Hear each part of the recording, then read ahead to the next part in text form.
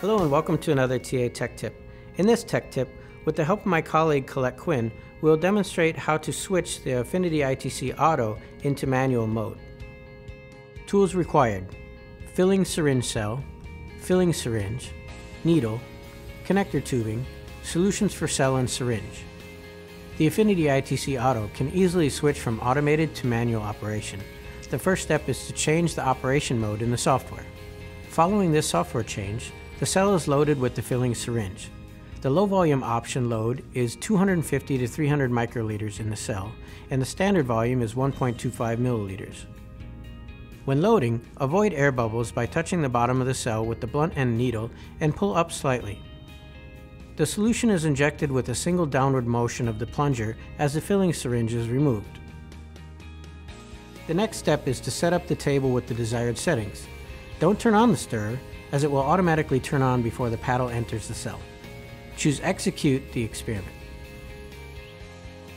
This will bring the arm to the correct position and turn on the vacuum in the syringe arm reservoir. The software wizard that is launched provides step-by-step guidance. One of the important points to remember when filling the syringe is the void volume. The wizard adds this volume to the total volume needed. The software will give the option to load more and keep its contents.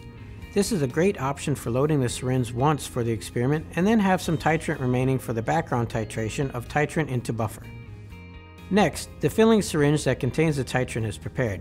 The luer lock fitted needle is replaced with the provided connector tubing.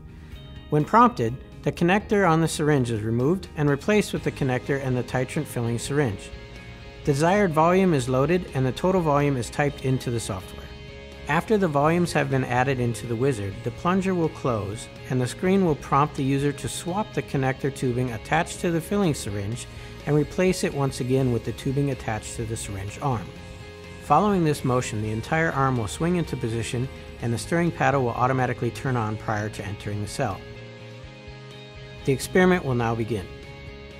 In this TA Tech Tip, we've discussed how to manually load the Affinity ITC Auto. Please subscribe for more helpful tips from TA Instruments. Thank you for your interest.